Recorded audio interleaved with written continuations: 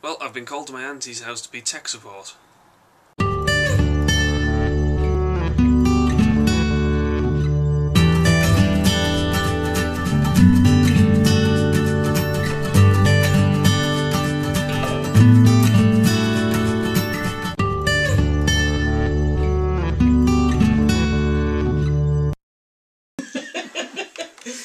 Right, a little bit of product placement here. Marks and Spencer's website. Yeah. So if you're going to sell it online, we let me know.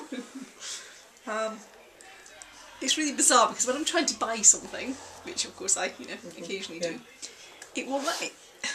But it will let me do. It won't let me buy clothing, but it'll let me buy glasses, which is bizarre. I know, possibly he's done this, and it's taken forever to do it. But anyway. Yeah, so in some parts of the website, when you go in, like under the men's or the household, you can actually click, select, buy. Yeah. But when you go to the women's, it won't. Yeah. Okay. And I just want to know what I've pressed. I sent them an email. Yeah. And they've come back with, is it you might like to clear your cash? Yeah. Or, well, that was the idea.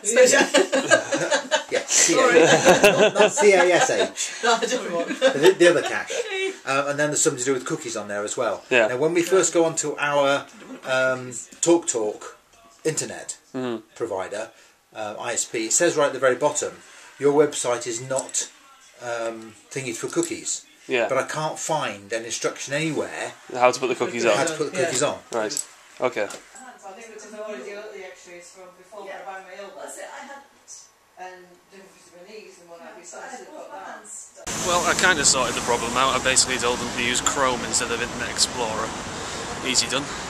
Now I'm dressed like a twat because Guppy wants to take some pictures or something.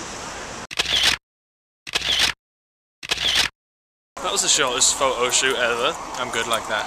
Yeah, damn professional. Look at him in his suit. Well, why are we both in suits? This is terrible. Sexy suits. It's the wearable wingman. Well, that was a bit of an odd day. Now that I'm back, I'm just kind of getting slowly back into the groove with this TV series. What I'm going to do tonight is write a log line for each episode, which I'll tell you more about tomorrow as I carry on with it. Hopefully getting to the point where by Monday I should be starting the first draft of the script, if all goes well. So that's everything for today, and I'll see you tomorrow.